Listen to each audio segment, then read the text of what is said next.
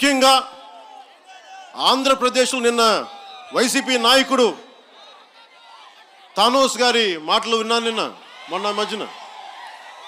ఆయన అనేది ఏంటంటే వచ్చే ఎన్నికలు ఇది కుల యుద్ధం కాదు, క్లాస్ యుద్ధం అని. క్లాస్ వార్ఫేర్ అంటే కులాలతో ఒక గొడవ కాదు ఇది. అంటే ఇది ఏదో ఒక క్లాస్ వార్ఫేర్. నాకు ఎగ్జాక్ట్ తెలుగులో పదం పట్టుకోలేకపోతున్నాను. క్లాస్ వార్ఫేర్ అంటే లేని వర్గాలు ఉన్నత వర్గాల మధ్య యుద్ధం. నాతో కంపేర్ చేసుకుందాం. నా ఆస్తి ఎంత, వైసీపీ వాళ్ళ ఆస్తి ఎంత? ఆయన చెప్పింది నిజమే. క్లాస్ వార్ఫేరే ఇది. కాస్ట్ వార్ఫేర్ కాదు, క్లాస్ వార్ఫేరే. మీరు అడ్డగోలుగా దోపిడీ, మీరు ఎక్స్ప్లాయిటేషన్ చేస్తూ ఉన్నారు. ఇది ఎక్స్ప్లాయిటెడ్ క్లాస్. ప్రజల్ని మీరు ఎక్స్ప్లాయిట్ చేస్తుంటే వాళ్ళకి, ఎవరైతే ఎక్స్ప్లాయిట్ చేస్తున్నారో, దోపిడీ చేస్తున్నారో వాళ్ళకి జరిగే యుద్ధం అది. ఆ విధంగా ఇది వర్గ యుద్ధం ఇది. అలాగే మనకి ఆంధ్రప్రదేశ్ కానీ భారతదేశంలో కానీ కులాల సమూహం మధ్య గొడవలే ఇవి. దాంట్లో ఏమాత్రం సందేహం లేదు. కులాల గురించి నేను చెప్పాను కదా, గుర్రం జాషువా గారి దళిత కవి, మహానుభావుడు, విశ్వనరుడు అని చెప్పాడు ఆయన. కులం దాటి, మతం దాటి, ప్రాంతం దాటి, ఎల్లలు సరిహద్దులు దాటి నేను విశ్వనరుడిని, విశ్వమానవుడిని చెప్పిన మహానుభావుడు. అలాంటి నాకు కులాల గురించి మాట్లాడడం ఇబ్బందికరమైన పరిస్థితి. కానీ ఇది వాస్తవం. ఇది వాస్తవం. ఈ వాస్తవాన్ని మాట్లాడటానికి నాకేం ఇబ్బంది లేదు. అణగారిన వర్గాలు, అధికారం రాని కులాలు, అధికారం చూడని కులాలు అధికారంలోకి రావాలి అంటే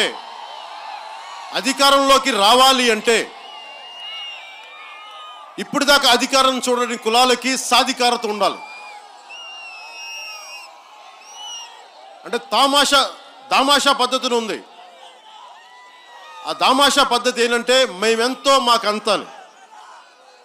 ఈ రోజున జనసేనకి ఇంత బలం ఉండి కూడా పోయిన ఎన్నికల్లో విడివిడిగా పోటీ చేయడం వల్ల వైసీపీ గెలిచింది కానీ ఇంకోలా గెలవలేదు.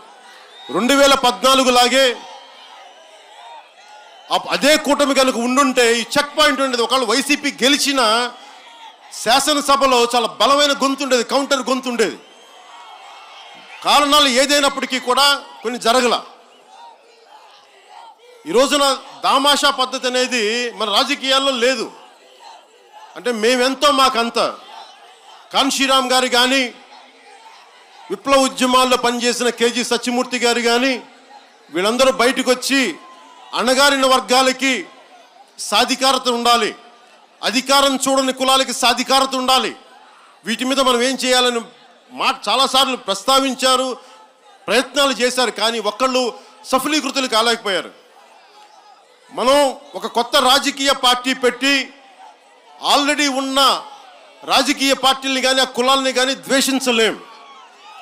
అణగారిన వర్గాలు పెరగటం సాధికారత అంటే అధికారం చూసిన కులాలను తగ్గించడం కాదు, మనం పెరగటం.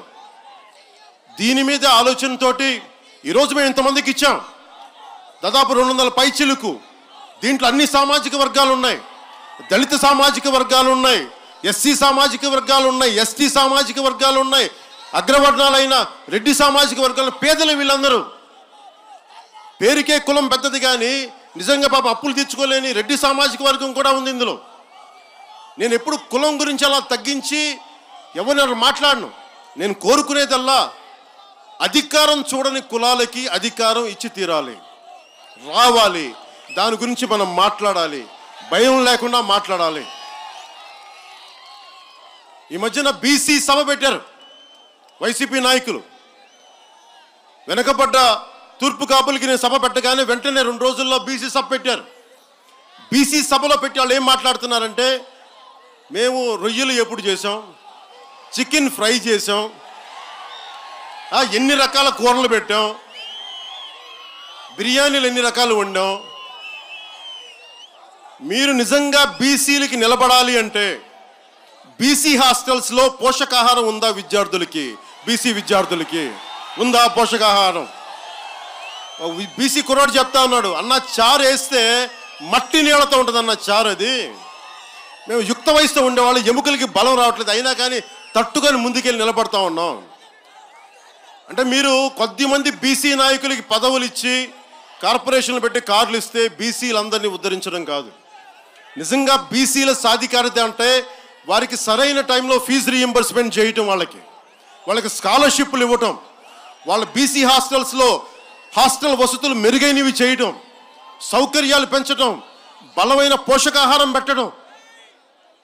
నేను ఆలోచిస్తుంది అది చేద్దామని. బీసీ సాధికారత అంటే కూర్చొని మేము సభలు పెట్టాం, బీసీలకు బిర్యానీలు పెట్టాం. మీ బిర్యానీలు ఎవరికి కావాలా? మేము మా బలం ఉంటే మేము తింటాం. అంటే ఎంతసేపు చాలా లో లెవెల్లో బిర్యానీ పెడితే వీళ్ళు అమ్ముడైపోతారు. ఓ 2 రొయ్యలు ఇప్పుడు ముద్ద పెడితే వీళ్ళు వెళ్ళిపోతారు. ఇట్లాంటి పిచ్చి ఆలోచనలు తప్ప నిజంగా ఎంతమంది బీసీలకి మీరు ఉద్యోగాలు ఇచ్చారు? ఎంతమంది మీరు ఎంప్లాయ్మెంట్ క్రియేట్ చేశారు? ఎంతమంది పారిశ్రామికవేత్తలు వచ్చారు బీసీ కులాల నుంచి? ఎంతమందికి మైనింగ్లో బీసీలు ఉన్నారు? ఎంతమంది రకరకాల పరిశ్రమల్లో మీరు వాళ్ళకి చేదోడు వాదోడుగా ప్రభుత్వాలు ఉన్నాయి? ఇవి లేవు. వాళ్ళకి నాయకులను చూసుకుందాం. కులాన్ని ఎదిగి కులాన్ని అడ్డం పెట్టుకునే బీసీ నాయకులు కులాన్ని అడ్డం పెట్టుకునే బీసీ నాయకులు ఉన్నారు, కానీ కులం వెనకబడిపోతుంది. అలాగే కాపుల్లో కూడా కాపు కులాన్ని అడ్డం పెట్టుకొని కాపు నాయకులు కొంతమంది ఎదుగుతున్నారు. కానీ నిజంగా కాపులకి చెయ్యాలి అంటే వాళ్ళకి ఫీజు రీయింబర్స్మెంట్ చేయండి. వాళ్ళకి కాపు కార్పొరేషన్ మీద ఫీజు రీయింబర్స్మెంట్ చేయండి. వాళ్ళకి కన్వీనియంట్గా మాట్లాడద్దు.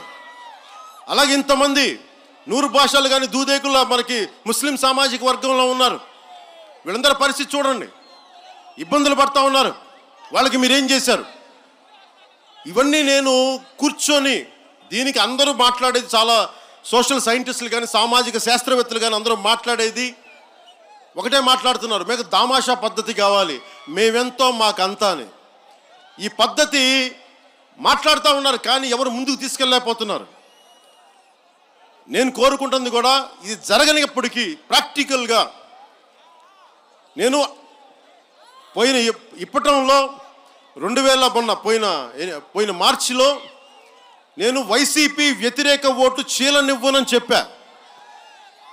ఈ రోజుకి నేను అదే మాట మీద కట్టుబడి ఉన్నాను. ఇబ్బందిగా ఉంటుంది.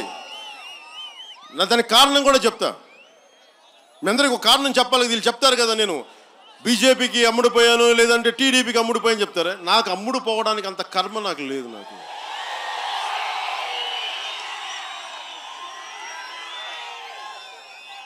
మీలాగా పెన్షన్ డబ్బులు కాజేసి నీచత్వం నాకు లేదు. ఇన్సూరెన్స్ డబ్బుల్లో కట్ చేసుకునేంత దౌర్భాగ్యం నాకు లేదు. ఉంటే 10 రూపాయలు నా జేబులోంచి ఇచ్చేవాడిని తప్ప ఎదుటోడి జేబులోంచి తీసుకునే దౌర్భాగ్యం కానీ అలాంటి నీచత్వం నాకు లేవు. నా తల్లిదండ్రులు అలా పెంచలే. ఆ దామాషా పద్ధతి ప్రకారం మేమెంతో మాకంతా. ఎస్సీ కులాల్లో దళిత కులాల్లో 60 కులాలు పైగా ఉన్నాయి. ఎస్టీ కులాల్లో 34-36 ఉపకులాలు ఉన్నాయి. కాపుల్లో దాదాపు తూర్పు కాపులు సంబంధించి కానీ తెల్లగా బలిజ ఒంటరి ఇలాంటి మున్నూరు కాపు సమూహాలు కొన్ని ఉన్నాయి. అలాగే ఎంతసేపు సంఖ్యాబలం ఉన్న బీసీ కులాలే కాకుండా నాయి బ్రాహ్మణులు, అలాగే రజక కులాలు, సంఖ్యాబలం లేని ఎంబీసీలు చాలామంది ఉన్నారు. సో వీళ్ళందరికీ సంబంధించి మేమెంతో మాకంతా అనే పద్ధతిలో కనుక నిజంగా అంటే ఏం లేదు, మేమెంతో మాకంతా దామాషా పద్ధతి అనేది ఏంటంటే, ఉదాహరణకి ఎస్సీ కులాల్లో 24%, 25% ఉంటే పార్టీ తరపున నిలబడితే వాళ్ళందరూ ఒక పార్టీ తరపున నిలబడితే ఒకవేళ ఆ పార్టీకి ఎంత ఓట్లు వచ్చినాయో అంతమంది ఎమ్మెల్యేలు శాసనసభలో తీసుకెళ్తారు. ఆ పద్ధతి లేనప్పుడు ఓటు చీలిపోయి అక్రమాలు దోపిడీలు చేసే ప్రభుత్వాలు వస్తే నాకున్న ఆప్షన్ ఒకటే, ఏ ప్రభుత్వం ఉందో ఆ ప్రభుత్వానికి వ్యతిరేకంగా ఉన్న శక్తుల్ని కలిపి ముందుకు తీసుకెళ్ళడం, కొత్త ప్రభుత్వాన్ని స్థాపించడం. దాంట్లో నన్ను ముఖ్యమంత్రిని చేస్తారా లేదా అనేది మీ అందరి గుండె చప్పుడు బలంగా ఉంటే నేను ముఖ్యమంత్రి అవుతాను. మీ అందరూ కోరుకుంటే. కానీ నాకు ఇప్పుడు వీళ్ళందరూ అనొచ్చు, నిజంగా వైసీపీతో నాకు గొడవ లేదు, నిజంగానే మనం కూడా చెప్పాను, ఈరోజు కూడా అదే చెప్తా ఉన్నా. మీరు కనుక సమర్థవంతంగా పరిపాలించి యువతకి ఉపాధి అవకాశాలు ఇచ్చి మీరు ఏ ఉద్యోగాలు అయితే, ఏ జాబ్ క్యాలెండర్ అయితే ప్రామిస్ చేశారో ఆ జాబ్ క్యాలెండర్ కనుక మీరు నిజంగా ప్రూవ్ ఇచ్చేసి ఉంటే నేను అసలు ఇంత గొడవ చేసేవాడిని కాదు. భవన నిర్మాణ కార్మికుల సెస్ ఫండ్ మనుక మీరు దోచేయకుండా ఉండంటే నేను రోడ్ల మీదకి వచ్చేవాడిని కాదు. రైతాంగానికి మీరు అండగా గిట్టుబాటు ధర కానీ ఇచ్చిండుంటే నేను ఈ రోజున రోడ్డు మీదకి వచ్చిండేవాడిని కాదు. అలాగే ఏపీఎస్సీ జాబ్స్ ఉన్నాయి, పోలీసు ఉద్యోగాలు ఉన్నాయి. వీటికి వయసు దాటిపోతా ఉంది. 3-4 సంవత్సరాలు మీరు చెప్పండి, మీరు ఇంత కష్టపడి చదువుకున్నారు, ఉద్యోగాలు కావాలి, డిగ్రీలు చేశారు, ఒక వయసు ఇస్తారు, ఒక వయసు దాటిన తర్వాత ఉద్యోగాలు రావు. ఈరోజు నేను కోరుకుంటాను, నిజంగా ఈ రోజున మేము వైసీపీని అడుగుతా ఉన్నాను, మీరు ఉద్యోగం మీ వల్ల జాబ్ క్యాలెండర్ డిలే అయింది, ఉద్యోగులకి మీరు ఎక్స్ట్రా యాడెడ్ మీరు అనుకున్న స్టిప్యులేటెడ్ టైంలో మీరు చేయలేకపోయారు కాబట్టి నిరుద్యోగులకి మీరు ఆ ఉద్యోగాలకు సంబంధించిన వయసు పరిమితిని మీరు పెంచండి. మీరు వయసు పరిమితిని పెంచండి నిరుద్యోగులకు సంబంధించి. ఒకవేళ వీళ్ళు చేయలేకపోతే ప్రత్యేకించి కొత్త ప్రభుత్వం రాగానే మనం చేయిస్తానికి మీకు మాట ఇస్తా ఉన్నాం.